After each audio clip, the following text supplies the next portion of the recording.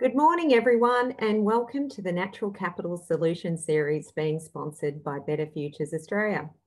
Better Futures Australia would like to acknowledge and pay respect to the past, present, and emerging elders of this nation and the continuation of the cultural, spiritual, and educational practice of Aboriginal and Torres Strait Islanders people. Better Futures Australia is running workshops across a broad range of sectors and communities to share the great opportunities that are already happening and to scale up actions on the ground so we can raise the ambition on the climate in the lead up to the UN Climate Change Conference in Glasgow next year. My name is 𝗢𝗽�58 and I'm the MD of Frontier Impact Group and also involved with Climate Crisis Capital, which Steve will tell you a little bit about shortly. In the first series of the Natural Capital webinar series, we learnt the importance of creating healthy landscapes if we are going to reverse the impact of climate change. We discussed the impact that water cycles have on climate events and how important more plants and biodiversity will have in solving our climate crisis. The importance of health of our landscape has been recognised at the Climate Change Conference, which recently in 2019, with nature-based solutions emerging as a top priority for meeting greenhouse gas targets. At the 2019 Climate Change Conference, it was recognised that 1/3 of the solutions needed for climate change mitigation is land-based solutions, but only 3% of the funding is dedicated to that area. This is the second series of the Natural Capital webinars that is focused on harnessing the opportunities of natural capital today. The aim of this session is demonstrating the inspiring work that is already happening, to demonstrate that we have the capability and it is a matter of scaling up to meet our climate change goals. If you have any questions whilst you're listening to the panel, please put your questions on the chat and we'll be taking questions after the speakers have all spoken. Now we do have the first speaker of today is Stephen. Stephen is an international guest and he had to get up very early this morning. I think it was a 4:30 a.m. start. So thank you very much, Stephen. He's actually founder of ARC 2030 and Climate Crisis Capital. The goal of ARC 2030 is to restore 500 million hectares of landscape across the world by 2030. Stephen is successfully collaborating with NGOs, businesses, universities and investors to come together to solve the climate crisis. He started his career at Arthur Andersen as a chartered accountant, but over the last 20 years, he's been working with global business families to drive private capital into impact and developing a plan to end the climate crisis. Would you please make Stephen welcome? Thank you. Thank you, everybody. It's getting slightly more civilized now. It's only 6 in the morning, so we're good to go.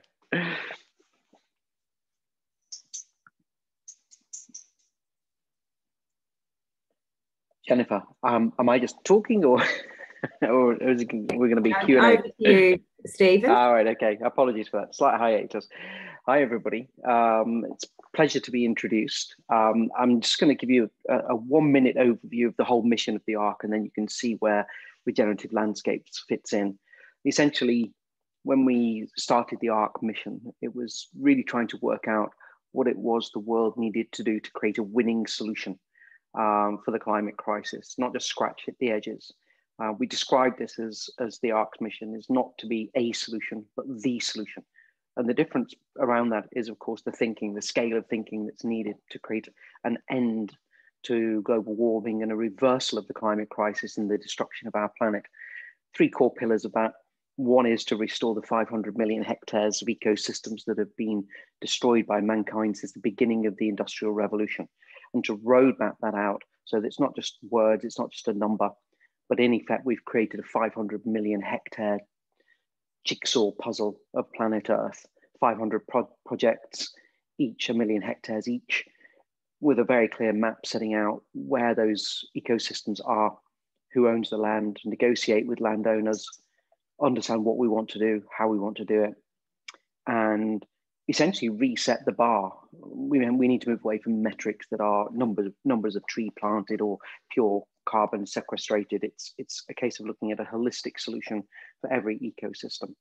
So breaking the back of how things have been done in the past and reinventing a mechanism for delivering that ecosystem restoration across 5 global landscapes: rainforest, forest, desert, savanna, and oceans. The second piece of the jigsaw puzzle, if we restore nature-based solutions, 500 million hectares, we've also got to stop destroying planet Earth. And I spent much of the last 20 years deploying significant private capital from 4,500 global business families into businesses that are addressing the climate crisis and the destruction of the environment. And if we do those two things at scale, then in effect, we stand a significant chance of winning against the climate crisis. By 2030, it is feasible, absolutely feasible, and distinctly possible. So it's bringing hope to the journey. And if you bring hope to the journey, essentially that hope belongs to our children and grandchildren. So the final piece of the jigsaw is to educate 1 billion children around the world in 20 different languages by 2030. So that when we pass the baton over to those children, we've got a whole world full of citizens who care about the planet and understand the relationship between them and what they consume, what we extract from planet Earth, and what we take, which will hopefully be balanced by what we give. And what's interesting about all three of those things is that regenerative farming, regenerative agriculture, essentially sits on top of all of them. In certain parts of the world, there is not the economics of investment to create regenerative farming, parts of Africa and Asia, for example. But in effect, the people on the ground don't care about that. They just want reliable, sustainable food, resilient to climate change, resilient to drought and flood and everything else. It's not about economics. It's just about creating a different food system and food security. But that's critical, and that fits in the 𝗧C_2030 umbrella, because in essence, that is about donations, but 𝗧C_2030 is about extracting funds from companies and individuals around the world because they want to fund a program through their brand advertising and marketing budget. It's a very different sort of mechanism for funding. But essentially, regenerative agriculture in lots of economies is not about economics, it's about resilience and sustainability of food systems. Alongside that, within Climate Crisis Capital, which we're working with Jennifer on in Australia, in effect, the challenge here is really interesting. The challenge here is that you have an amazing group of pioneers, an amazing bedrock of knowledge, wisdom, and everything else, and a story that's being told by great filmmakers around the world, documentary makers and television, to get it out into the public domain, that actually regenerative farming is the way ahead, working with nature, not against it, removing the crack cocaine of toxic chemicals that our land has got used to, and replacing it with something that actually is meant to be nature. It was after the Second World War that scientists got together and said, we actually don't need soil, we just need some kind of granular mechanism to hold our plants, and provided we feed it with chemicals and cover it with pesticides and everything else, we can create food. Bizarre to think that became a global industry in the last 70 years, and we forgot what we used to do. But actually, it's not about just relearning what we used to do. It's about applying new knowledge and everything else, which, of course, the team who's speaking today can speak with way more wisdom than I can. But I get it. I get the story. But it's not just about regenerative farming from our perspective. It's about understanding that connectivity between the individual consumer, the brands that are actually creating the foodstuffs, selling the foodstuffs, whether it's restaurants, supermarkets, or food producers. It's about the supply chain, getting that food from the farm to those producers and into the hands of the consumer, and creating the demand, the price premium, and shortening the supply chain and the logistics so that ultimately the farmers get what they deserve. And we have spent 70 years post-Second World War essentially replicating the colonialism of the last 5,000 years, whether it was Genghis Khan or the British Empire or whatever, going around the world, and just if we could see it, we took it. We never questioned whether or not it was ours to take. And I think the one thing that COVID is going to give us is a realignment to that thinking, saying we now have to start considering what we take and what we give back. And that agenda for regenerative farming, I find to be one of the most exciting opportunities for planet Earth. Here's the problem: incredible knowledge and wisdom. We can resolve the supply chain and demand issues, but it comes down to finance. And when I presented the ARC mission to the UN Climate Crisis Summit in New York last year, I actually started my speech with, it's 800 brilliant people in the room. The only problem you've got is none of you got any money. And actually, we need to deploy capital at scale into this industry. And that's what climate crisis capital is all about. So what does climate crisis capital actually do that's different? Well, on one side, we have to bridge the barrier between the farmers and the way they speak and the financial institutions and the way they speak. Two totally different languages. And in essence, we're building on 30 years of working with the finance industry and private capital and institutional capital around the world. Say, we speak your language, we know what you're looking for, the risk management, the due diligence, the economic modeling, all of those things can be incredibly sophisticated. But if you understand the psyche of those financial institutions and those government bodies and supranational bodies that want to deploy money in, you'll understand most of it is just being risk averse. And you have to manage that risk. And if you don't speak that language, you will never get anywhere. And that's where we are at the moment. There is huge appetite to invest globally into this space. They just don't know how. And if a typical Goldman Sachs banker turned up at some farmer and said, hey, I want to invest $2 billion in regenerative farming, they're going to get a gun and get off my land. They're just two totally different human beings. But we understand how finance works. We also understand and are committed to understanding even further how ecosystem restoration works. It's in our DNA. I've been doing this for 20 years, not the farming piece, but ecosystem restoration on behalf of a number of our families. And the reality is there's an integrity about what we're doing that was missing as well from financial institutions that said, hey, we're going to go and support regenerative farming. And everybody knew, actually, they didn't really care about it. It was just a different way of spending money. Oh, the zeitgeist, let's go and throw some money there. So actually, there's an integrity about who we are as a group that actually the farmers trust. And so how do we bring those two things together? The one thing that the financial institutions and private capital is after is scale. That's really interesting. They don't want to go around and do one farm here, one farm here, one farm here, because every single farm that needs money requires a risk measurement, a risk process. And that is very time consuming.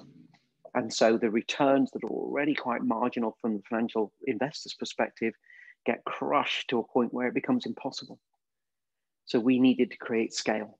So what we have done is go around the world and pull everybody who's anybody together in this industry, different opinions about what to do and how to do it. That's fine. The analogy we use, it's like a peloton for regenerative farming. It's like a peloton for regenerative farming, different teams, different ideas, different strategies, but together the collective peloton becomes an incredibly powerful force. And by creating that peloton of regenerative farming with partners around the world who are under this umbrella, you create investability at scale. That's what climate crisis capital is doing, bringing climate crisis capital onto the table and then working with the best people around the world to help make it happen. I think it's an incredibly powerful model. We decided, although I'm sitting here in the United Kingdom at 6 in the morning, for a number of reasons, I selected Australia as the point where I wanted to start this program globally. I think because some of the greatest minds in regenerative farming are in Australia, and we've got access to knowledge and expertise that understands how to finance the transition into regenerative farming from these farmers who are ready, willing, and able to convert. They just need the arms wrapped around them to say, we will guide you through this process. And it's not just about putting money on the table. It's not just about knowledge. It's not just about giving them resources. It's about looking after the entire holistic framework that they need to allow them to take that step. Farmers are incredibly pragmatic people, as I'm sure you know. Ultimately, this just comes down to, are we going to be fed? Am I going to be able to feed my family? Am I going to pay my staff? Am I going to be existing next year? Yes, all of those things, but they need that reassurance that we're going to be there every step of their way, with the knowledge, with the education, with the wisdom, with the resources, with the money, and take them through a transition so that they become farmers that are giving to the consumers what the consumers want, which is a connection with food and where it comes from. COVID has been a global economic shock for all of us, but actually it has allowed the vast majority of the world to think about resetting how we do things.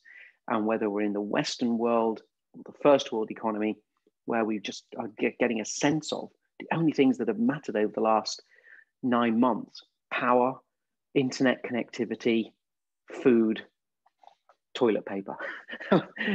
So the basics of life are all in place. And that reality of thinking the one thing we cannot live without is food should allow us to rethink how we value the people who produce that food. The desire for consumer goods and everything else just went down, but the desire for food, of course, remains static, of course. So we need to reevaluate that relationship, and that's what this is about. It's about getting that back onto the agenda at scale around the world. It will happen, it can happen, and we're connecting those two industries. So successful and bright future ahead, very exciting. Jennifer, any questions? Yeah, thank you. Just unmuting myself. You're very inspirational, Stephen, and the vision, I think, is really important. And unless we collaborate, we're not going to get there. And that's what I like. The vision that you have is something that will achieve a solution to the climate crisis, and we want to be a part of that. But what do you think about Australians' contribution? You're talking about 500 million hectares globally. What is the aspiration that Australia should have and is possible, Stephen? Well, I think part of the reason that I chose Australia, and this was before the fires actually, was as a child I was brought up watching Jacques Cousteau and the Great Barrier Reef. So that's always been one of my great ambitions, to help restore, protect and restore the Great Barrier Reef. And the second was a trip to WA, where I flew the entire length of WA with one of our family members. And I was just looking out at this great big landscape and the redness and the dust and everything else, thinking, wow, this could be almost like the Amazon of the other half of the world. It's an amazing landscape, the enormity of it. Of course, I was aware of it, but it's only when I flew over it did I really see how spectacular it was. And I looked at this and thought, if we're to restore 500 million hectares, Australia, in real terms, globally, Australia has got to deliver something like 80 million hectares of ecosystem regeneration. And when I looked at the big ecosystems in Australia, it was the Great Barrier Reef, it was the forest areas destroyed by the fires, and then this kind of wheat belt where everything I was hearing about the drought and the difficult situation that most farmers were in. And I just thought, this is perfect territory for an economy that could be totally pioneering the rethinking of how farming is actually done. And there's nowhere else in the world that compares with it. I mean, I talked to farmers in Europe and America and places about the scale of some of the farms in Australia, and they talk about their great big farms and they're like 10,000 hectares or something. And I'm saying that some of the conversations in Australia, that's kind of like the backyard where the kids play. The rest of the farm is farming. So I think it was the opportunity of scale and the wisdom that's already in Australia that makes it, for me, the most exciting continent on earth for regenerative farming.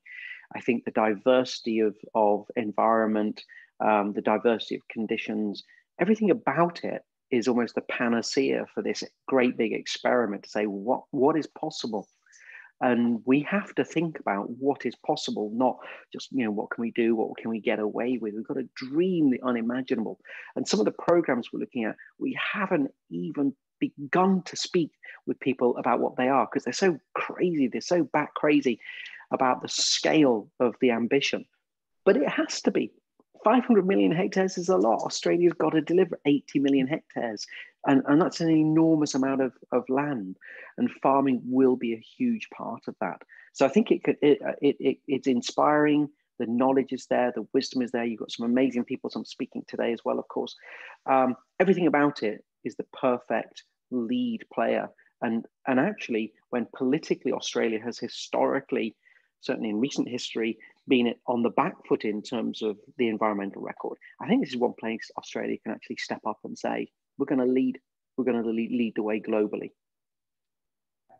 Wonderful, Stephen. Thank you for that. And what is exciting with the next lot of speakers is they're already providing the solution. So what we're going to show now is the case study to show that that ambition for Australia is actually possible, and it could even be better than that, Stephen. I think we should aspire for more.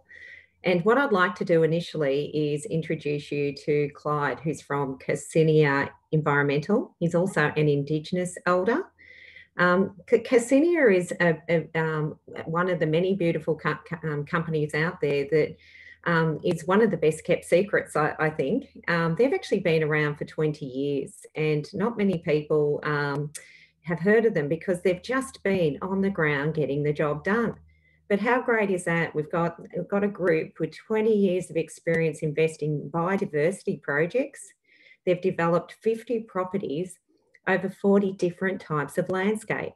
That is extraordinary. And what Clyde will also share with you, he looks after the Indigenous partnerships, and they're a group that has integrated Indigenous learning into the way that they do things.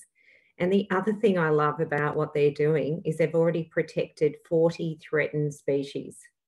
This is a company that everybody should know about, and is a company that can very much scale up because they've already developed the business model. And 𝗧cie have said to me they aim to get 1 million hectares restored. So we've got 1 million hectares, Stephen, of what we need to achieve already confirmed. We've just got a few more to go. Tony might be at a few more million hectares when we speak to him. But I think it's really exciting. So I'd like to now pass you over to Clyde to actually to provide an acknowledgement to country, but also to provide a little bit of information about his work at 𝗧cie. Over to you, Clyde.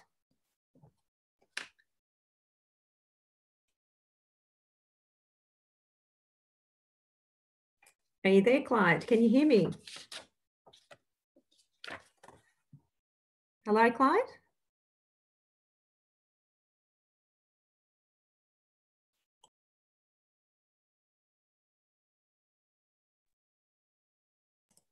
We can't get the sound on. Clyde, do you have mute on? You do. Can you take yourself off mute?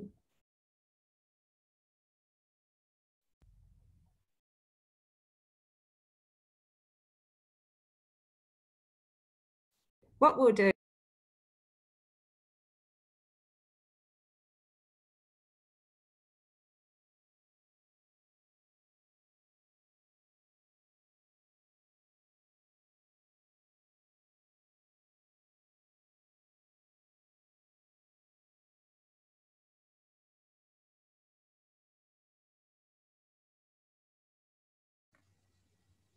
Jen, you're on mute, Jen. Thank you for letting me know. What we'll do, we'll move across to Tony, who chairs the Australian Holistic Management Cooperative, and he's also jointly founded Land for Market Australia. He's a real leader in the space, and he's designed the implementation of the ecological outcome verification in Australia, which has been accredited by the 𝗧cie Institute. He's an incredible person, just puts so much time and passion into what he does.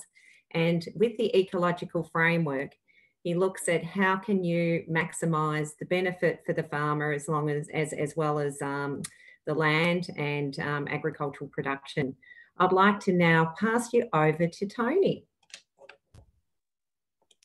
Thanks a lot, Jennifer. I hope that you can hear me okay. And it's great to have this opportunity to talk to everybody. The evidence is out there, isn't it?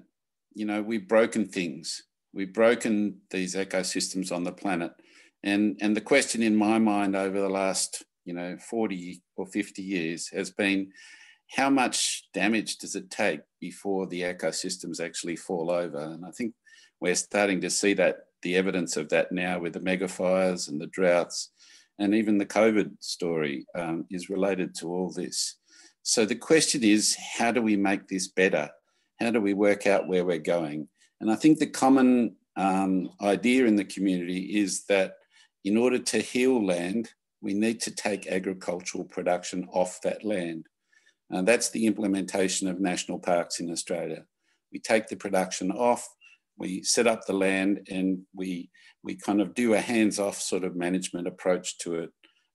That's quite different to our Indigenous heritage, where Indigenous management across the nation over millennia was very much a hands-on, detailed approach to management of the land. And the question is now, in our own circumstances and with our cultural and historical background, how do we move to a situation where the land can improve and we can maintain the all-important agricultural production? In fact, it may be possible that agricultural production and the use of animals is actually a key tool to heal the land. So that's a critical thought, and something that is in a way breaking the mental conception. What we've been able to do with ecological outcome verification is, for the first time, monitor and verify the ecological health of farmland that is still under production. Nobody before has attempted that, and it's a breakthrough technique that has been developed and made available through the Savory Institute under Alan Savory's guidance. So that's been our effort in Australia, is to bring this approach, this protocol, and demonstrate that it is practical to do it. We've got more than 40 baseline sites across the country, and we've been doing that in a way that now, after 2 or 3 cycles of monitoring, we're starting to see which farms are actually improving their ecological health and which farms are struggling and to make that work. The incredible news out of these reports, and we haven't done any kind of formal aggregation of this, but just because I've been looking over the individual reports, what I've seen is circumstances where the climatic and weather conditions have been very demanding for farmers. At times I've seen things as bad as, rainfall down to 50% of the normal rainfall in an area. And yet those farms, some particular farms, have been able to maintain their production and maintain the ecological health of their land despite those extremely demanding circumstances. And that obviously raises the question, how and why? What are those farmers doing? How are they able to manage that? But the first step in this process is to actually get the robust measurement, and we do that through ecological outcome verification. It has 3 components to it. We do a visual assessment of indicators that tells us about the health of the ecosystem processes on that farm. We do a detailed analysis of the pasture species that are involved. And finally, we do some measurements of soil health. So 3 components, and we do those on an annual basis with a more intensive investigation every 5 years. So people might ask, well, what's that got to do with the climate? And a lot of people are focused these days on that crucial indicator of carbon and carbon dioxide in particular in the atmosphere or any of the other greenhouse gases. And the key point is that a healthy planet uses that carbon in the atmosphere, uses it through the process of photosynthesis to grow plants. And we know that plants are the basis of all food for so many life forms, including ourselves. So whether we're choosing to eat meat or whether we're just choosing to eat vegetable matter, it doesn't matter. Plants are still the basis of that. And if we give up on plants, we really give up on the health of the planet. We need to be part of that system. And authors like Charles Massey have demonstrated to us that we need to stop thinking of ourselves as separate from nature, but see ourselves as part of nature. So carbon is critical to all those processes, but just taking carbon by itself doesn't really solve the problem, because if you just think of carbon alone, you haven't addressed the crucial questions of how the ecosystems are working and how biodiversity links everything to everything else, so it's all stable. And so you're at severe risk of disrupting those ecosystem processes. So once you get your biodiversity working properly across agricultural land, potentially through a regenerative agriculture approach, you have the capacity to draw down and store or use huge amounts of carbon. So many people focused on the emissions side of the equation and fossil fuels, and a very interesting side of the debate. But if we just ignore the drawdown and the capacity of regenerative agriculture inland to draw down and store more carbon, we're missing a major part of the picture. So that's why we're focused on biodiversity. We'd love to do a bit more measurement in the carbon space, and I'll talk about the need for investment in a minute, but let me just add to the story. So we've got a robust measurement for the first time with ecological outcome verification. We can go out and monitor and verify the ecological health of farmland. Using that as our foundation, we can then inject that information, that robust measurement, out into the community so that businesses and consumers can choose to spend their money in a way that helps the ecological health of the planet rather than taking us backwards. And so for the first time, Land to Market Australia, the brand, gives consumers the opportunity to make those decisions. Already we've got 5 market partners associated with Land to Market Australia and more coming on board, and some pretty big announcements about how people can access and make those choices about spending their food. So there's plenty of action in that area, plenty of commitment from our businesses.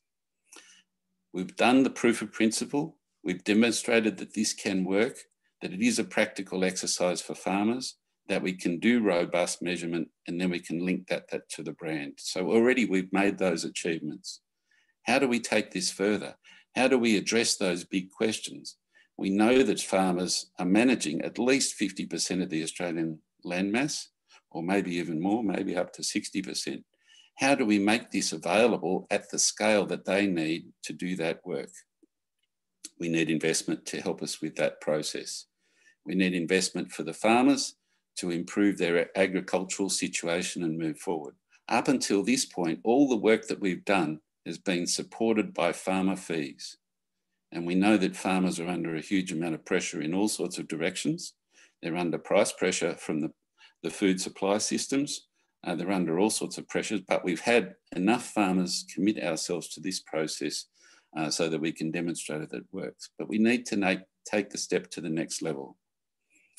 Amazingly, well, I'll go back. I'll say that the surprising thing is, well, we know that the wheels of government move slowly in some circumstances.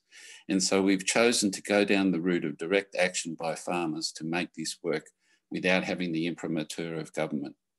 And even though we've had some discussions with government and there've been some kind of potentially opening doors for a while, we haven't seen sufficient action from government yet to join these parties. So we're still relying on the farmers coming up with the funds to make all this work at the moment.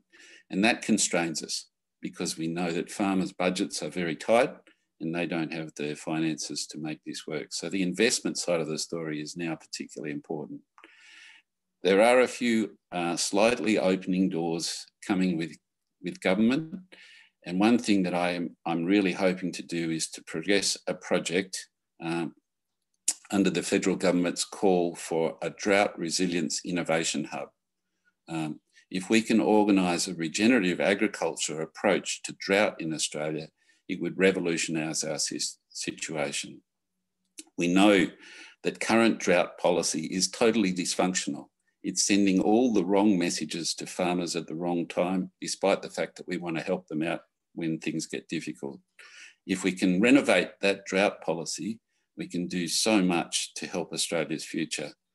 So we certainly are looking for investment into that process. What we'll do is build a tool that farmers can use, encapsulating key approaches such as holistic management and landscape hydration. And then we'll build that into a landscape scale package where we can rehydrate our catchments as well. So the deadline for that is 23 December. We hope that the government is genuine in its call. We want to engage with Indigenous input so we can build on the traditional knowledge of Australia and the understanding of the way that the Australian environment works. We can join all those dots and build a new drought package for Australia. So that's our immediate challenge, is to get that to happen so that then our ecological outcome verification, our land to market initiatives become absolutely focused on this crucial issue for Australia. Thanks a lot, Jennifer. Oh, that's extraordinary. And that framework is what is going to be a real game changer as well, Tony. How do we get the consumers to understand the brand, and how quickly can we get them to come on board? It's only going to be at the moment through the businesses joining forces with us. The businesses already have access to that audience, and they have communication with their consumers.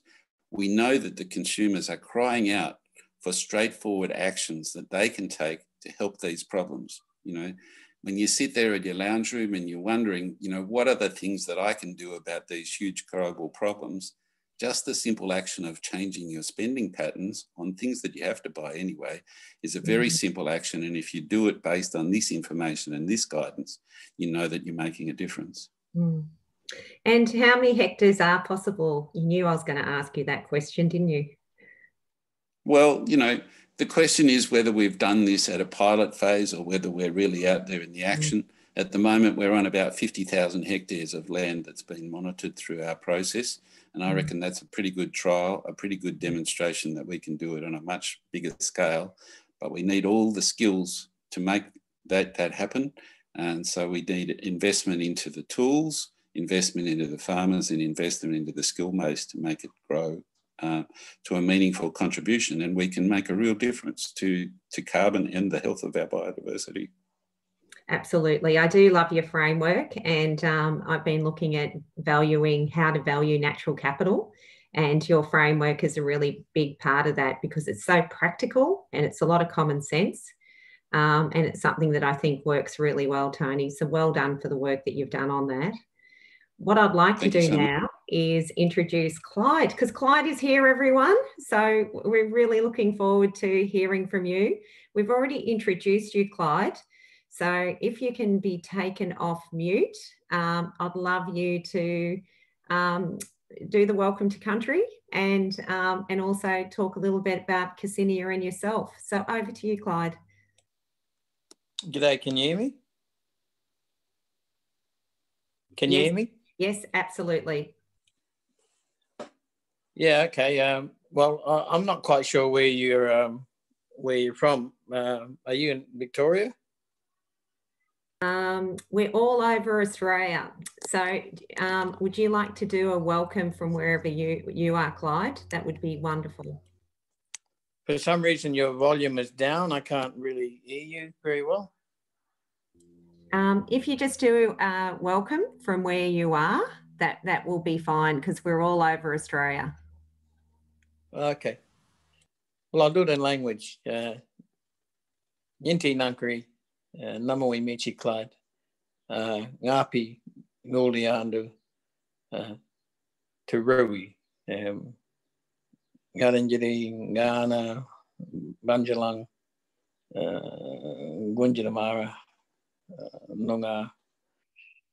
So I just welcomed you to a few different areas in the country in my language. So welcome all. Land is very important in our conversation. And so when I said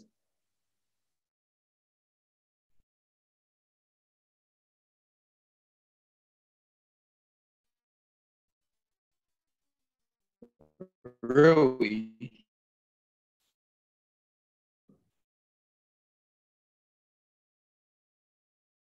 I think we're having a few problems with the internet over there, guys, which is why we did have trouble getting Clyde on earlier. So I do apologise for that. But the great news is hopefully Clyde will be able to come back on, because I think it would have been beautiful for him to share that message, and I think he will get back on, fingers crossed.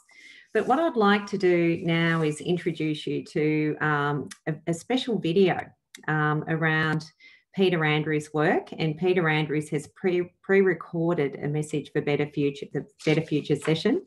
I think Peter is actually a genius, and his work actually complements what Tony's group is doing in a very beautiful way. Peter Andrews actually started his life as a horse breeder, and that's how he gained the knowledge of how the natural landscape worked and how he learnt the methods and learnt from the history of the land on what needed to be done. And what he's done is extraordinary. And the other Peter, Dowson, will be covering an example of some of the work that he's done. Peter Andrews has got an Order of Australia for his work. He's authored books, Back from the Brink. If you haven't read it, I couldn't put it down once I was reading it. And he's been featured on Australian Story 3 times. So pretty incredible. I remember reading the book Back from the Brink, and Gerry Harvey, who most of you would know from Gerry Harvey, he's a real advocate for Peter, and probably because through the work that Peter's done, he's got some of the best racehorses in Australia. So he's very pleased with the work that Peter does. But he stated in the book, while Peter is as resilient as the landscape he works in, it's time we share the effort to reverse the degradation that is occurring across Australia by examining the natural interventions as a mainstream option for managing much of our country. So maybe going back to the natural ways of things, which is what Tony was also talking about and what Peter is talking about, and all of these case studies that show it's all possible. So I'd like to now pass you over to an amazing filmmaker, Peter Dowson, passionate in this space, wonderful to work with. Over to you, Peter.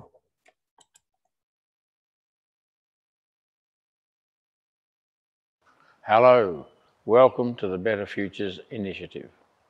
To get climate recovery, it's necessary the landscape functions in a particular way. When we look at the ancient Australian landscape, and I refer to it as a blueprint, it was managed by plants. They compensated for the failures of other environmental systems like lakes, snow-fed rivers, and so on. So it was my intention to show that we can manage 60% of the water we're currently draining away and losing in evaporation, and by reversing that, the automatic system just reappears. So if you have a better future or need a better future or hope for a better future, you must grow plants. And everyone who grows a plant is contributing to that future.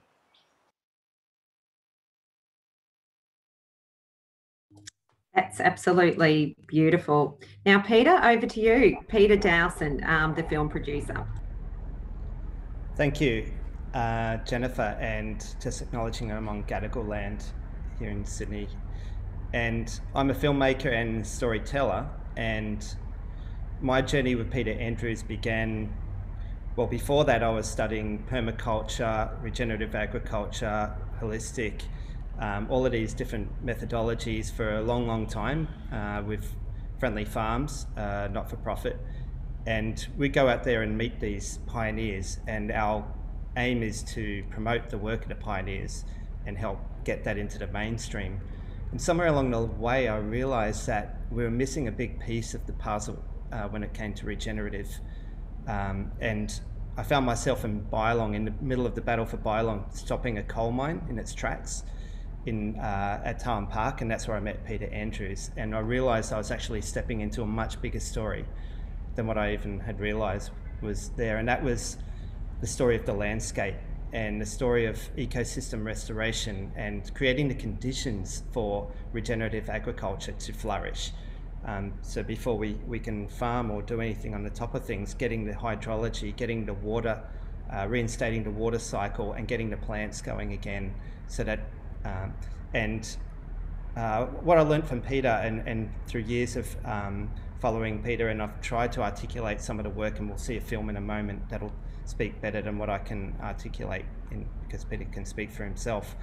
It's what I've learned is that nature is our greatest teacher, and the landscape that we're in is nature's laboratory, and that's a place for us to study and learn and to move forward in this really exciting decade on ecosystem restoration that the United Nations has declared 2021 to 2030. It's good to go back to first principles and learn and understand how does nature automatically evolve a flourishing ecosystem, exactly what it did here for millions and millions of years back to Gondwana land in this country. And we can study, we can go out into the landscape and we can see that. And that's what Peter refers to as the blueprint for ecosystem restoration. And that it's something that I'm really excited about, is this landscape literacy that we can learn more about, and that will put us in the right track going forward into the decade, going to COP26 and all of these things, where we can start going back to first principles, getting the landscape right and moving forward. So I just wanted to present the film and my appreciation for Peter Andrews in sharing so much with us over the years. Thank you.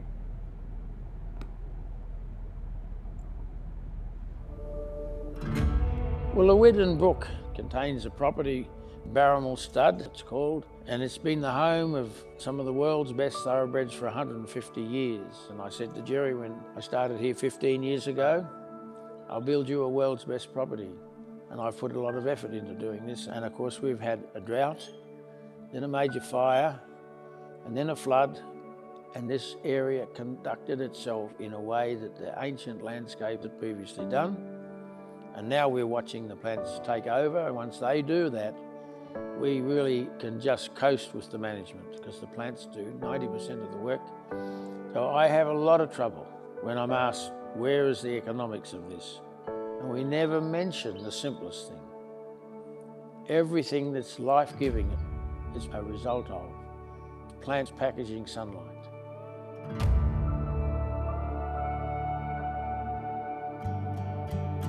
My name is Peter Andrews. I've spent a lifetime recognising that this was a unique landscape. And when I first started in this endeavour, I was at Bylong, which was a sister property to this, just 20 k's over the valley.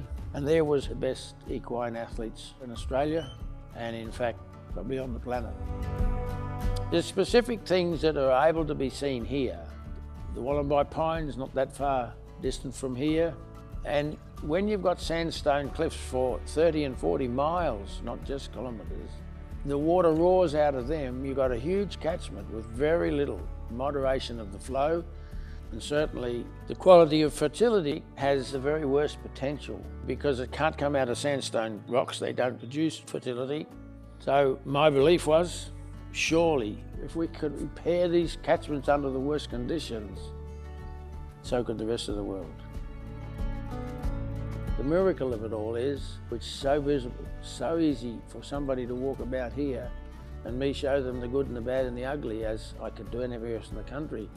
And from a world perspective, it doesn't matter whether we're in Namibia or the top of the Colorado or wherever.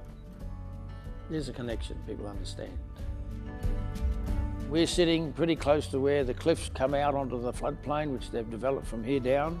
We're looking at this particular structure, which was put in about 12 years ago. It's a contour that stretched from one side of the valley to the other. And in fact, this was filled up with sediments as our valleys previously did. And then the plants managed the sediment, living compounds and all of the fertility. And you know, you would think the Murray River and the Darling River were totally different to this little stream, but they're not. The principles that run them are the same. This whole continent is the flattest, the largest, has the least number of climate backups, yet it still evolved the singing birds, the flowering plants, and 2/3 of the fish species, and the most balanced climate on the planet under the worst conditions. That's where we should start. How did it do that? How does the climate work? How does it maintain water management in the landscape? How does an unlimited flood work without damaging things? But even after that, the relationships between what this plant does and that plant and this plant and all the other things, there's 50 different opinions, and most of them don't follow the rules that I can see in this landscape. There are scientific terms that relate to the way this landscape works which are fully relevant. One is field capacity. If you can have water sitting up there where the water's going into the soil and a whole new range of plants can live where it's coming out, it's the highest level of productivity. The plants can draw up the water they need, photosynthesize, everything comes into balance, and it could be shown to support every form of agriculture, including the most healthy individuals, such as the fastest and the best horses. It should be significant to anybody else if they wanted to understand how it works. In my lifetime, I've watched systems recover from desertification, and then I've watched it recover from total saturation, and that is not in the science today. It's only because of this old landscape that I've been able to understand it enough to see it, and then to teach people how to use it. And that in fact, it's possible for every person growing a plant to contribute to the result that this landscape had automatically achieved.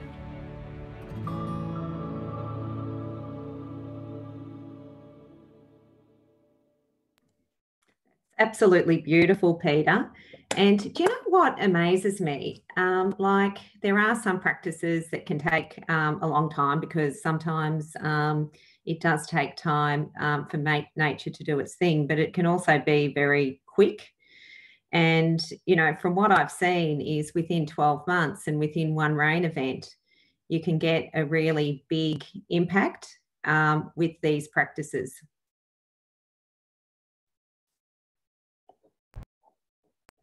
Absolutely, and I think Peter Andrews would be the person to speak best to that if he can. Okay, can we put Peter Andrews on?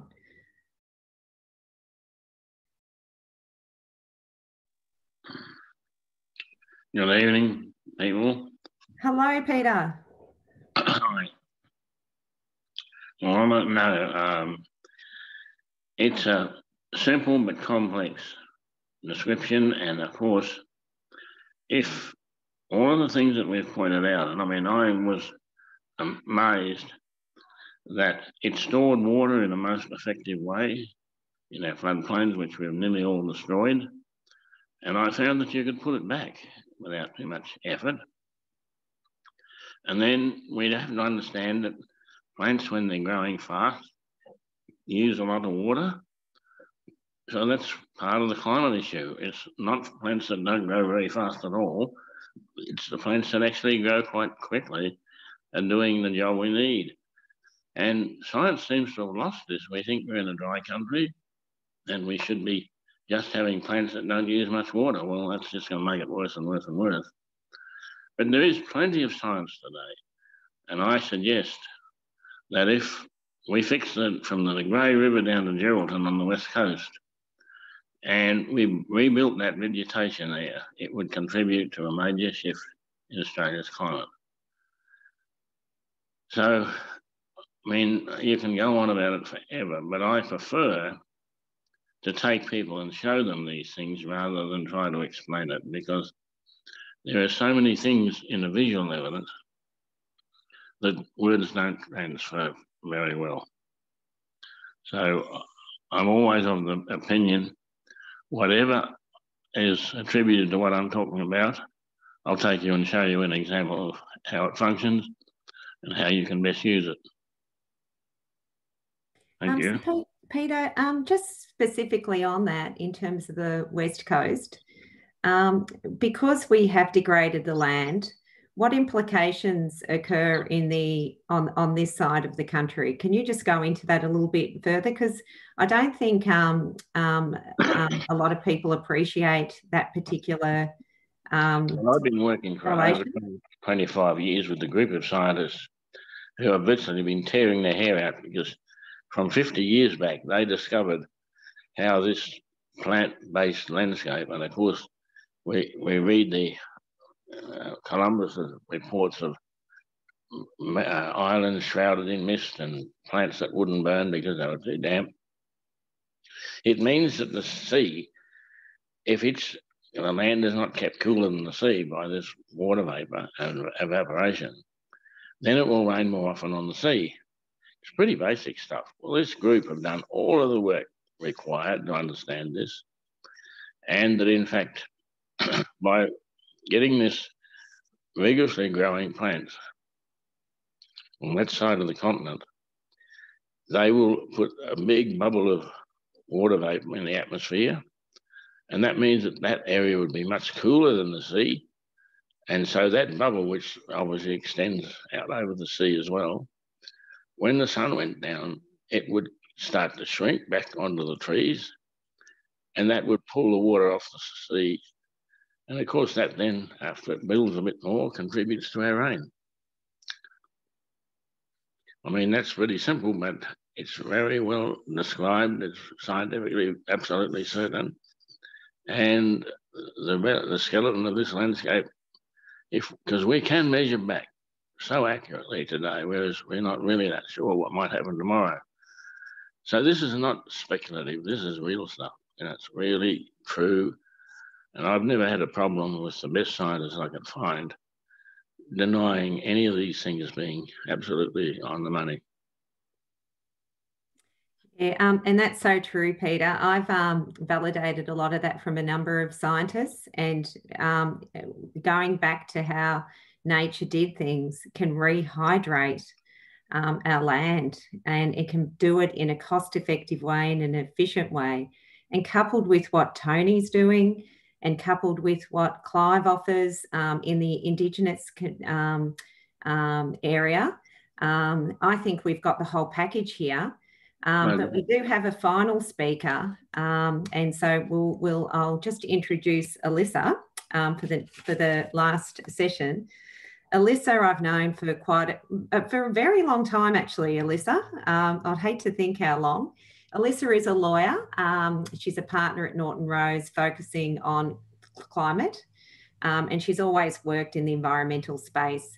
She's also the chair of the Climate Market Institute. How she fits in is, I believe that carbon markets can provide a value add. When it comes to soil carbon, they shouldn't be the main driver. And I think this is just my view, and it'll be interesting to get views after. But they're things that you should be doing, but the carbon credits play a role of inspiring farmers to get on board because there's additional economic value. And that's the value add. And carbon markets can be very complex, though, to navigate. And what we're hoping is that Alyssa can give us a bit of an overview on the carbon side and provide us with what some of those opportunities are. So over to you, Alyssa. Thank you. Thanks, Jen. And as Jen said, really what I want to do tonight is give you a bit of a understanding of the role of carbon markets, a bit of a where have we come from and where are we currently, and then what does our opportunity look like going forward. So carbon markets have been around for probably around 20 years now. They first really kind of developed under the Kyoto Protocol, and many of you might have heard of the Clean Development Mechanism, which was a mechanism put in place under that protocol, which allowed projects in developing countries to be undertaken to reduce emissions or sequester carbon, and then to allow credits to be generated from that activity and sold into countries that were looking to reduce their emissions in line with the targets that they'd set under the Kyoto Protocol. What's happened since those early days is we've had carbon schemes emerge across a number of different jurisdictions. And there's probably a key distinction, I guess, that needs to be made, which is where there is a compliance obligation for a company or a country to reduce emissions, and where they can't reduce emissions to then use carbon offsets or crediting is their way of dealing with that compliance obligation. But there is also the voluntary sector. And, you know, the best example of the voluntary sector is being able to choose to offset your emissions when you go on a flight. I think what we're seeing at the moment in terms of carbon market activity is very much not a huge amount, and this is in an Australian context, not a huge amount of activity in the compliance sector, but lots of activity and emerging opportunities and growth in the voluntary sector. The other point just to make about the compliance sector is ultimately what we're hoping to achieve under the Paris Agreement is a fully global carbon market. So there is what is known as Article 6, which is a section of the Paris Agreement, which essentially sets out how it is intended that carbon markets will operate and will be able to be used by countries to meet their nationally determined contributions, which are essentially their targets that they've committed to under the Paris Agreement. So it is intended that there will be that kind of market infrastructure put in place, but that will then interlink to some extent with the existing schemes that are currently in operation. Now, what I thought I'd do first of all is just give you a bit of an introduction to the Australian scheme, and then kind of give you an idea of where that scheme's at the moment, that kind of the activity levels that we've seen under that scheme, but also look forward to how the scheme might evolve as we move forward. So talking a bit of law here now, as I would, given I'm a lawyer, but the scheme itself was established under legislation back in 2011. The piece of legislation is the Carbon Credits Carbon Farming Initiative Act. So it was actually put in place originally by the Labor government, but is something that has managed to continue, notwithstanding coalition government coming in back in 2014. Now, when the CFI, there are lots of acronyms in this area, so excuse me, but when this Carbon Farming Initiative, the CFI, was introduced in 2011, it was intended to be just a land-based scheme where projects could be undertaken on the land to generate carbon credits, which could then be sold to companies that had a compliance obligation under the carbon pricing mechanism. So you may recall that was a mechanism introduced by the previous Labor government in 2012 and then repealed by the Abbott government in 2014. So we did have a window there where the CFI operated in conjunction with a compliance obligation on large emitters to use the credits coming out of the scheme. So what happened is when the carbon pricing mechanism was repealed, we then moved to a new scheme called the Emissions Reduction Fund. And essentially, this was a fund put up by the coalition government of 2.55 billion, which was designed to purchase the credits coming out of our Carbon Farming Initiative scheme. There was another quite critical change made to the scheme at that time, which was to say, well, we're going to open up the scheme to not just projects on the land, land-based projects, but also to allow projects across all parts of the economy to participate. So, for example, energy efficiency projects or other projects which operate in resources sectors or industrial sectors where you can reduce emissions by taking action. So an expanded remit for the scheme. And that Emissions Reduction Fund has been operating since 2014. I'm going to show you some stats in a minute as to how it's performed. We now have, that scheme has essentially been rebadged. So we've now got yet another title, an acronym, which is the Climate Solutions Fund, so the CSF. So we've gone from the CFI to the ERF to the CSF. And that scheme has put up a further funding or pot of funding money, which is 200 million over the next 10 or so years. So that's essentially how the CFI has kind of taken its journey. In terms of understanding the opportunity that the CFI presents, there's a couple of key steps that farmers or those who have land holdings can look to take to register a project. And the kind of administrative steps are essentially that you become the entity that is going to undertake the project. You can, if you want to, outsource that ability to someone else to undertake the project on your behalf, but you are then able to look at what project you want to do, get your project registered. You then have to monitor, or you implement your project, whether that's tree planting or whatever it might be. You then monitor the outcome from that project, and that monitoring feeds into an offsets report, which then essentially identifies either how much emissions reduction you've achieved from your project activity, or how much carbon you have sequestered. And that can be in vegetation or in the soils. And so when we think about the land sector, the majority of the activity in that sector is very much related to carbon sequestration, although there are some emission reduction opportunities as well. And so once you've done your report, that will then determine how many credits you're going to receive.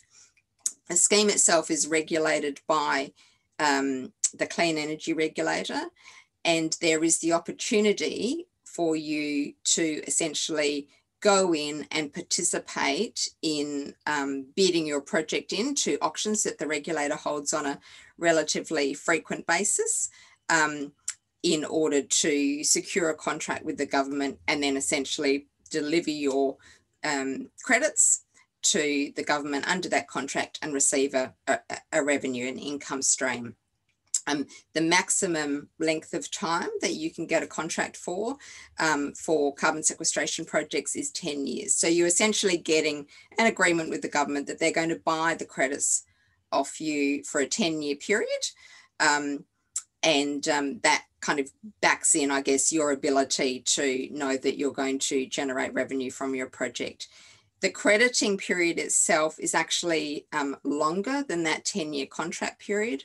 So for sequestration projects, you're actually able to generate your carbon credits for up to 25 years. Now, what I wanted to do is just, I think sometimes I find pictures or graphs, etc., the best way to show you some of the stats of the scheme so far. So what I wanted to do was just finish off with a couple of slides just to give you an indication of how the scheme has performed to date. So the absolute main thing in terms of being able to do a project, a carbon project, is that there needs to be a set of rules for your project activity. So what has happened over the last 9 or so years that the scheme's been operating is that the government has devised these sets of rules, which are called methods. And so there's 2 primary sets of rules that are applicable for the land-based sector. So one is vegetation methods. So for example, tree planting, not cutting down trees, so avoided deforestation. And the most popular method we've seen so far is what's called human-induced regeneration. That is a method where essentially you make a decision to allow land to naturally regenerate. So you might have cleared it previously, you might have had stock on it, you might have feral goats, you might be using it for pasture.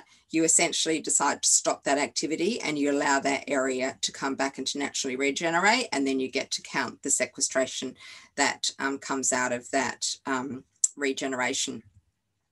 And then there's a whole set of agricultural methods for different sectors. And this is where our soil carbon methods come in. And this is where you introduce a different activity into your farming practices to essentially increase the soil carbon, which you measure, you get your baseline, and then you're able to measure it after you've been doing those activities for a number of years to see the increase in that soil carbon. And we've had quite a number of projects that have been registered under that particular method. This is a snapshot of our project activity over the last 2 years, and really this just shows you the significance of the vegetation and the agricultural methods to the scheme itself. So you'll see that the majority of projects that are taking place in the scheme are vegetation, and very much, as I said, what we've seen over the last couple of years is a huge take-up of the human-induced regeneration method.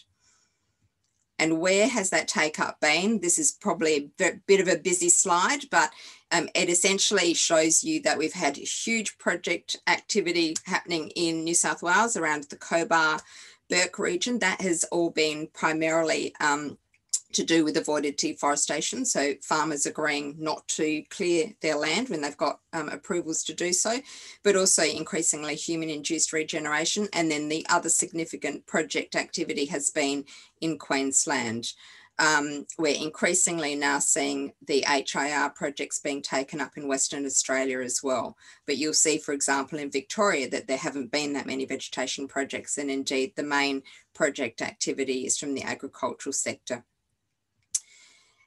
This is really designed to give you on a page a snapshot of the ERF, the Emissions Reduction Fund to date. As I say, the government holds on a relatively regular basis these auctions and allows projects to come in and bid at those auctions. So it's the lowest bid, it's a reverse price auction, so the lowest bids are the ones that are successful. What it shows you is that the majority of projects that have been the subject of contracts with the government come out of the vegetation sector. So 136 million out of our about 200 million tonnes that has been committed to be sold to the government so far. And then you'll also see the price point. So the average price at auction has varied since the auctions kicked off back in 2015. And we've gone from kind of just under $14 to just under $16 at the last auction in September, with an average price now of around $12. And then finally, I just wanted to show you where the economic value was, which is probably not surprising given what I said about where the majority of the projects are, but this gives you an understanding of the income that's been generated for the regions that have really taken on board the opportunity that the Carbon Farming Initiative or the Emissions Reduction Fund has presented, and really where those economic benefits have flowed through the project activity and through the credits that have been issued and then sold to the government. So I'm conscious, Jen, of not going over time. I think that the last point I'll just finish with is really to say that I think what the ERF has demonstrated is that there is this huge opportunity that can be stimulated by the use of, if I can put it crudely, money, you know, of the ability to commoditize carbon and to produce a revenue off the back of carbon. I think there are a couple of key things that we've still got to tackle to really get this sector happening. And Stephen mentioned one, which is aggregation, how you get, you know, the scale happening. And that's particularly relevant if we want to get big investment coming into this sector.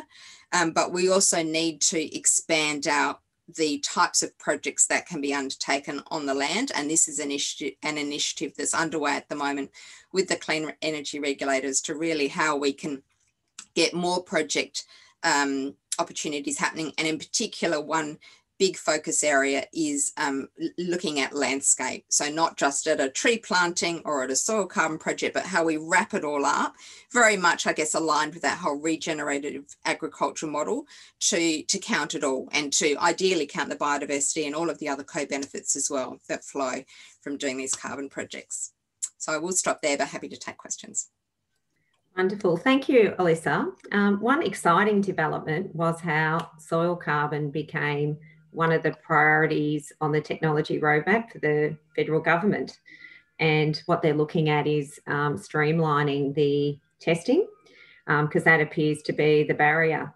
Do you think that's a real opportunity for the farming sector, particularly if that can be streamlined?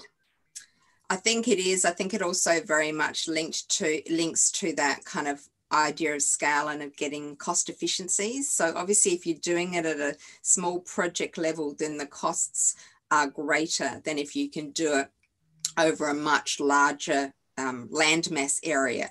And so it's how you can perhaps get some synergies where you're bringing together lots of small land holdings to do something which looks at it from a broader perspective. And I think technology will have a huge role to play in terms of how we can use technology to perhaps, you know, do some of that measurement exercise. I should have also mentioned that another recent change that's been made is that there is now the ability to get $5,000 up front from the regulator to do a soil carbon project, which really is intended to cover those initial costs of establishing your baseline.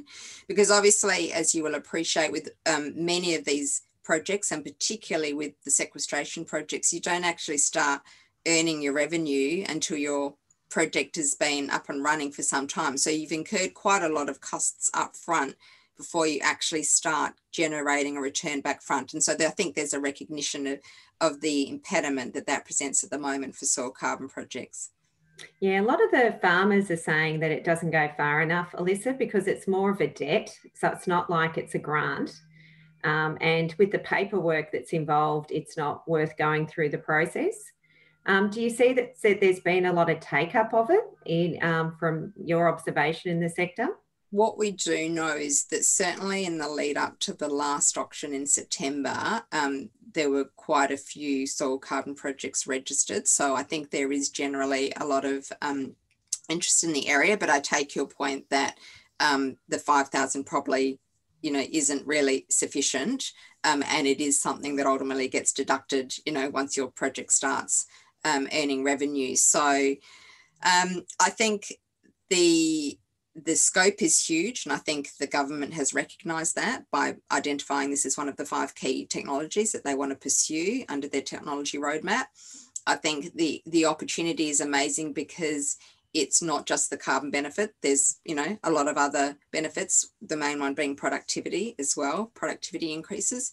So, and I think Australia is, you know, amazingly well positioned given where we currently are at the moment. So we're the first country, you know, in the world to have formally had credits issued off the back of a soil carbon project. So we're kind of world leading in that respect. And I do think there's an amazing opportunity for Australia in that space. And I agree. And that's consistent with what Stephen was saying in terms of the capability in Australia around the regenerative agricultural space and also in the carbon sector. What I'd like to do is open up to Q&A. And I'd like to ask Tony the next question because it's related to Alyssa's discussion. What do you think about the value add on soil carbon, Tony? What are your thoughts? Is it a tool to help incentivise farmers? I think people have been quite excited about the potential of carbon farming over probably a decade or more now. And for most of those people that I've talked to who are interested in that, they've been very disappointed about the delivery of it. They haven't found it practical to get involved. And my assessment at the moment is that the barriers to small farmer participation in the carbon farming arrangement are still too high. We had a discussion with the Minister about that at the end of last year. And maybe that's informed some of the changes that have happened. But again, I don't think they've gone far enough to get people over the line. The other thing that concerns me about soil carbon, I mean, carbon is a hugely important topic. I'm not in any way dismissing that. But the thing that concerns me is that a singular focus on carbon without thinking about some of the other elements really misses the point. And in order to have effective carbon cycling in our environment, you need to also think about the biodiversity aspects. And you know, Alyssa, thank you very much for your explanation. It's very clear of how the carbon markets work. But I always pick a bone of contention for people who talk about biodiversity as a co-benefit. In fact, I think it works the other way around.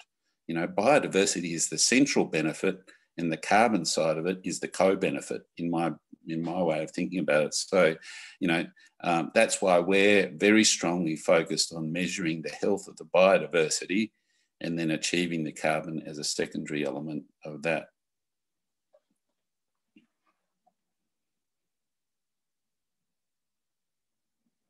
Still on mute, Jennifer. Sorry, Peter Andrews, are you still on the line there? I just got a note from Stephen from the chat room saying that he wants to restore Geraldton for you. Tell me, how do we make that happen? You know, if you were given $50 million, what would you do with that money to restore that part of the region? And you're on mute still, Peter. The Western Australian Geraldton, you mean? Yes. What could you do? Because there's all the salinity issues. It's not a problem because the plants were able to build the structure of the landscape. And for a very long time, this landscape was functioning in an unbelievably effective way. And the skeleton is still there, damaged, of course, but it isn't that difficult. We went to the Geraldton property, and in a few weeks, well, a week and a half, I think it was, went from 50 mil of rain running off in a day to it never running any off at all. That was one property we started on. But that can be done in lots of places. But then we must learn to reorganise the plants so that we recycle that water, we don't lose it. And that's what this whole landscape gives us a blueprint of how to go about that. Absolutely. And we're very fortunate. We just have to pay attention to it, I think. Sure. Stephen, what are your thoughts, and how do we scale up some of these efforts? Yeah, I think the reality is it is actually thinking at that scale that's critical to the ARC mission. And it was, in fact, Geraldton that I was invited to 2 years ago, where I met with the local community government, business leaders and everything else. And that was when I did that tour of WA, pretty much from Geraldton north up to Exmouth. And that was the very landscape that I looked at thinking, there's got to be something here that can be done. So I was just staggered when Peter mentioned that specifically. Yeah, it is precisely the kind of location where we would love to work at scale, where I do believe we would have regional government support and landowner support. And with Peter's knowledge, it is precisely the kind of program we'd love to embark on within the ARC 2030 mission. So we must sort of hook up on that. Second thing I just wanted to throw in, following the discussion about the carbon credits, that lock that was mentioned about you have to invest up front in order for you then to have to wait for the carbon credits to be effectively verified and sold into the market, is absolutely the crippling mechanism that has actually hindered the carbon credit markets since they were first developed. And that was one of the very issues I was trying to resolve when we created the carbon credit backed ARC point system, the reward and loyalty system. And that, in essence, means that we've created some liquidity into that market space, because companies who are wanting to do their offsets can effectively acquire carbon credit futures from programs supported by ARC funding. So in effect, farmers can access the likely future carbon credit production in advance of the carbon credits being certified and validated. It's a treasury function, it's a complex function, but I think it is absolutely imperative that corporate Australia backs this idea of supporting carbon credit futures, because it's only by unlocking future carbon credit revenues that you actually encourage farmers to actually make that initial investment, so they don't have to wait 4 or 5 years to start making money from the carbon credits that they will produce in the future. So I think really, really important, and that will be one of our key communication messages through 2021. Is actually plugging that gap in the carbon credit futures market. Some of the biggest exchanges in the world are actually looking at that now as part of the mechanism. I know Vera, we're talking to Vera about that too. It's absolutely critical. You cannot have a system where you have to invest all the time, energy and money up front and then wait 4 or 5 years to actually start receiving money for that investment. And unlocking that is absolutely part of the ARC mechanism to provide liquidity into that market space. Jennifer, I don't know whether it's possible, but could I make a contribution on the carbon market side of things? Absolutely, go ahead. The other factor that hasn't been mentioned is that built into the current arrangements for the carbon credits implemented by the Australian government is an additionality clause. And so, in a sense, this is a distortion. It's called a carbon market, but in fact, it's a carbon granting program under a various range of rules. It's not a, you know, the trading elements have been removed from it. So it's not really a market mechanism. And so under these additionality rules, you have to move forward or increase your carbon from where you are living right now. And that really rules out people who've already made some significant achievements and a contribution. So the underlying science behind the carbon policy in Australia is deficient to that extent that it rules out people who are already doing a great job, and it rewards people who you know, maybe have been not doing so well. It's a very strange system. I'll ask Alyssa to comment on that, because that does relate to the way carbon is measured. Over to you, Alyssa. Yeah, so probably in my introduction, I should have covered the topic of additionality, but the whole idea behind allowing revenue to be generated from projects which reduce emissions or sequester carbon is that you are doing something other than business as usual. So it's intended to incentivize new activity and not to reward for you continuing to do your existing activity. So that's why we have this concept of additionality, and there's different ways that you can test it. In Australia, a decision was taken that it was going to be a pretty, I guess, potentially blunt instrument, which is you can only come into the scheme if you are a new project. So you can't, if you've already unfortunately started your project activity, you therefore, you know, are excluded from registering under the scheme. That was, as I say, it was relatively blunt instrument, but that was the decision that was taken in terms of the way our scheme was going to operate. There are other kinds of additionality tests that can be used, such as, you know, financial additionality. Is the revenue needed in order to make these projects happen? Are the projects needed because there is a regulation? That's another reason why projects sometimes are prevented from coming in. But at the end of the day, if we want carbon markets to work, they have to retain their integrity. And I'm a very strong believer of that at its heart. I do consider that our Australian scheme has put environmental integrity at the heart and soul of it. And I consider that the scheme is very well regarded and very well placed ultimately to provide an opportunity to export our credits to other parts of the world. But you have to have a scheme that has integrity at heart, because otherwise, if we start getting integrity issues, it's just going to undermine the whole point of doing these projects and generating credits, particularly sequestration credits, to address climate change and to offset, you know, emissions. So yes, additionally, you know, it can be a blunt tool, but it's there for a reason. And one way to look at it, I can understand how it's challenging for those that have done the right thing and they're not being rewarded. But Robert Quirk, he's a cane grower, and he's achieved 8% soil carbon, which is quite incredible in the cane sector. But what he did say to me was, well, over all these years, I've been so much more productive and profitable, and that's been so much more significant than what the carbon credits would have given to me anyway. So it is a disappointment for those who have been the leaders, but they've got the advantage anyway by not waiting. So that's another way of looking at it.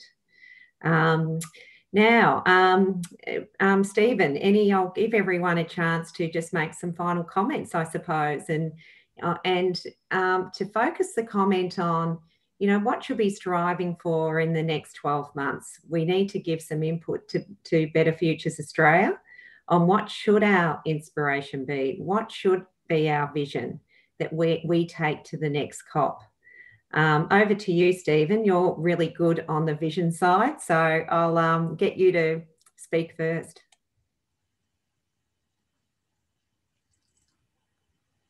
You're still on mute, Stephen. Yeah, I think the final point I would like to make is that when we launched Restore Australia back in February last year, at the height of the fires, Australia was on front page news around the world, and we had global appetite to help. And the AstraZeneca project launched in September was indicative of that. But the world has got short memories, and COVID has stepped in. So Australia has actually dropped off the agenda as far as the rest of the world is concerned. And for me, that's quite critical. What it means is Australia, as a government, as corporates, businesses, and the people of Australia have effectively got to get together and unite behind restoring these great ecosystems of Australia.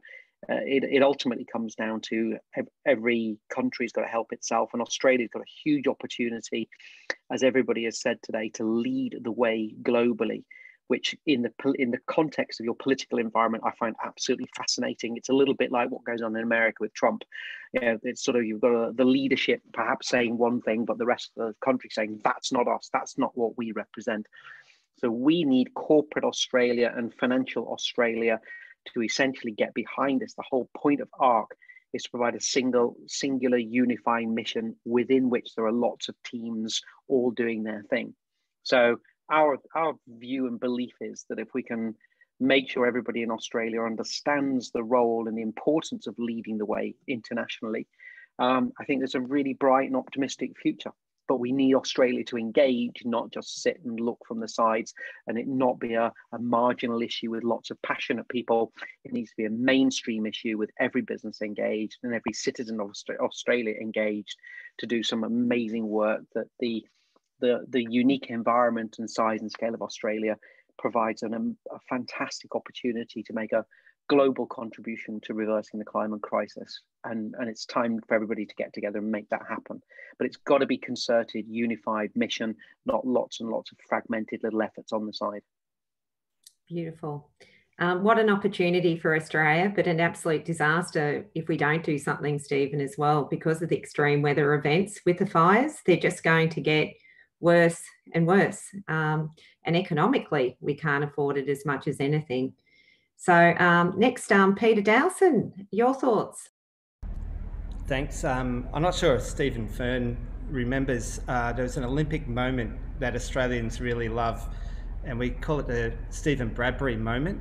And I'll share the clip actually for later entertainment. But it's when the Australian ice skater, who was so far off the back of the pack, and then everyone else just tumbles and he wins the gold, takes the gold. And we were in Luxembourg for the Global Landscapes Forum and spoke to Jackie Johnson from Sustainable Finance Initiative.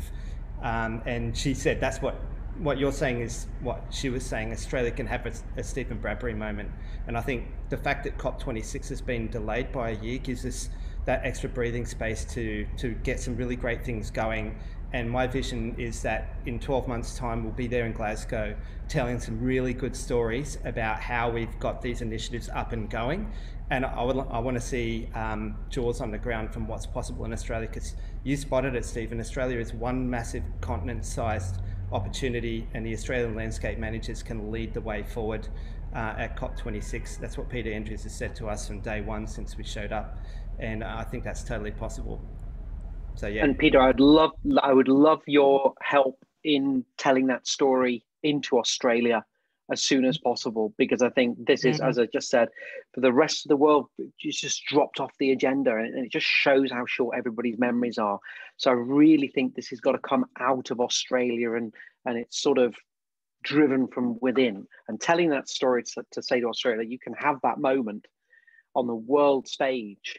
And we're ready to go. We're already started. So we can by COP, this can be absolutely delivered. But we need corporate Australia to hear this fast, not in a year's time. You got it. Yeah, and Pete, you do such a beautiful job in telling the story. We love your work. And what you show that Peter can achieve with his methods is incredible. And it can hydrate Australia. I just find it crazy that we're not doing it when you can see the work he does and it works. I think it's just crazy. And leading on to that, to Tony, because he can see the work that can be achieved with what he's doing. I've seen great outcomes with rotational grazing and the other ecological outcomes that Tony focuses on. Tony, would you like to give us your thoughts and your conclusions? I think you're right. I think, there's been great work done by campaigners over the years who've, you know, defended environmental values, defended areas of forest, defended and campaigned for all sorts of things in the Great Barrier Reef. And that's raised a huge awareness amongst the population. But I think people are now waiting for their role, their chance to play a key role in where we go from here. And with the market mechanism, so we have to move on our activities from the situation where we were campaigning and relying on donations and voluntary input and philanthropists into a situation where this becomes a key market mechanism, a true market mechanism, where people get the information about the environment that they need to make those crucial decisions. And if we can do that, we can get the businesses and the consumers engaged with this campaign, and it can work at a very fast pace. We're already seeing that. And just as one small example, our first farm to get ecological outcome verification was the Maloon Creek Natural Farms doing their free range eggs and available for sale through Harris Farm Markets. Those egg boxes will now have the ecological verification seal on them. And so that'll be directly sending consumers the signal that they need, that they can choose to buy those eggs and support ecological health. That's just one example, and there's many more to come. Do you think people will pay the premium for food that's regenerative, Tony? The market needs to work that out. We're not designing a premium into our arrangements. We want to build the relationship, build the profile. But yes, you know, if people can understand the difference between food that's produced off ecologically healthy land and other land, I've heard people talk about this in the way that the nutrient density of that food increases. And so if you start to pay your money, not based on the kilos of product, but on terms of the amount of nutrients that you're actually buying in the food, so many people can easily tell the difference. For instance, just in the quality of an egg that's produced in this way versus an egg that's produced in the industrial way. And I had that example when I was cooking my eggs at a fire service breakfast on a hot plate. And I broke my eggs, and they were sitting up nice and proud and doing a great thing. And a guy came in and broke some eggs on the plate, and they pretty much instantly turned into an omelette. And he said, "What's the difference between my eggs and yours?" And I said, "Well, mine came from the chooks yesterday that are in my backyard." Oh, it's incredible how different they are. And the taste, Tony, the taste is so different as well, isn't it? So it's not just a nutritional value. Nutrient value of the eggs as well. Absolutely. Yeah. And if anyone wants to know more about the health benefits of regenerative food, Gundi in the first session did a really good presentation on all the health issues that come from eating food that's not regenerative. And it's something worth watching, because I'm not sure if it's widely well known about in terms of the health issues that the current food system actually can create. Stephen, you were going to say something? I was just about to say, J.W. Thompson did the world's largest survey into consumer response to this very issue, and the response to nearly every question was 90% plus consumers will switch brand and pay more to work with brands that show they care about the planet, and that includes where our food, of course, comes from. And there was a very real example. There were thousands of very real examples being coordinated by a group out of America that we're involved with, which are driven by real businesses showing real results where consumers are willing to pay a premium, not a huge premium, but at least a premium where they know where their food is coming from and that it's produced in this way. And I think COVID helps that, absolutely. It's that resetting we're talking about. So I do believe that will come into the economic models. I think it's really important that it builds into the economic model and it's valued throughout the food chain. This is not about the food manufacturers making extra margin from this. It's about the farmers making extra margin from that. And the consumers can begin to vote in a way that years ago they were never able to, because of data, because of information, because of knowledge. The consumers can drive this agenda in a way that was never previously possible. And some of the best apps in the world now are helping this. Kogo out of New Zealand, brilliant example. You can literally put into that, whether you want your food to come from places which pay living wage, not minimum wage, all different criteria about how this works in terms of what your consumer preferences are, and it will tell you then where to go and buy that. That's going to be the movement of the 2020s. Absolutely. Consumer power will drive this agenda, and it'll make sure that money gets down to the farmers, because if it doesn't, the consumers will walk away. Very powerful. Talking of walking away, I have to go now, I'm afraid. So thank you very much for your time, everybody. That's okay. We're just going to thank you, Stephen, so much. And Alyssa, just a quick final note from you before we close. Yes, well, as the viewers will realise, I'm a huge advocate of markets. So I do believe that carbon markets have got a huge role to play in terms of where we need to get to. I just thought I'd reference a recent consultation document that's come out. So there is a task force that's been set up on scaling voluntary carbon markets.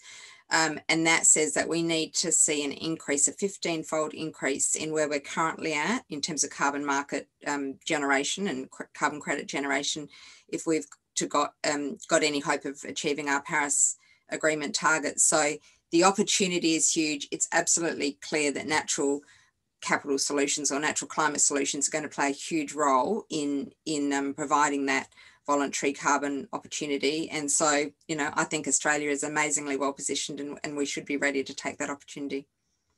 Thank you. And what we have been able to see today is the solutions are there. What we've got so much wisdom, and we just need to listen to those people that have the wisdom. And we need to help those people with the wisdom to scale these projects up. And that's going to be fundamental. And the financing is going to be fundamental, which is why I did invite Stephen along, because I think, every one of you, and you're just some examples, but I must admit, we do have a very brilliant panel here that are demonstrating what is possible. And you are the people that really excite me about the potential and give me hope for the future. We do have a survey that will be going out to those that are watching. If you could put your input, it would be very much appreciated. We're wanting to get as much input into looking at how we can actually structure our aspirations and our vision, and how can we get there, and how can we support these movements, and how we can do that through collaborating. And collaborating is going to be sort of the focus of the next session, which is on Thursday. We've got some amazing speakers as well on Thursday. The CEO from Farmers for Action, the Greening Australia, NRM Australia, Soils for Life. We got a great lineup. So that will be our final session. I would like to thank all the speakers enormously, not just for your contribution today, but all of you have dedicated your life to wanting to make a difference. And that's, I have the utmost respect for all the speakers that are here. And I was very lucky to get involved in Peter Andrews' 80th celebration, a birthday celebration. He's made it to 80. We want him to make it longer. But what we want to make sure is he is a genius, and we do not want a genius to leave this world with us actually showing what can happen with work that he can do. We need to get behind him. And, I've got a personal commitment where I really want to see his work happen, because it is so important. But, we just got to collaborate, and we just got to make it happen, because it's all possible. And it's frustrating when you can see it, but it's not happening as quickly as it should. I'd like to thank Lisa from Better Futures Australia and Mel, and thank Mel with. We did have a few issues with connectivity today, but thanks for managing through that. And I thank everyone for their time, and I welcome you to the next session on Thursday. Would love you to come along. Sign up to Better Futures Australia if you want to have a voice. Love to have you on board. We need everyone's contribution. We need all the ideas. We need to have the best possible plan and vision, because remember what Stephen said, Australia has to lead this. We've got the capability here. We've got the knowledge. We've got the expertise. We've got the carbon markets. We got to go to Glasgow and we got to show what everyone else can do. We got to lead it. It's up to us. Thank you, everyone.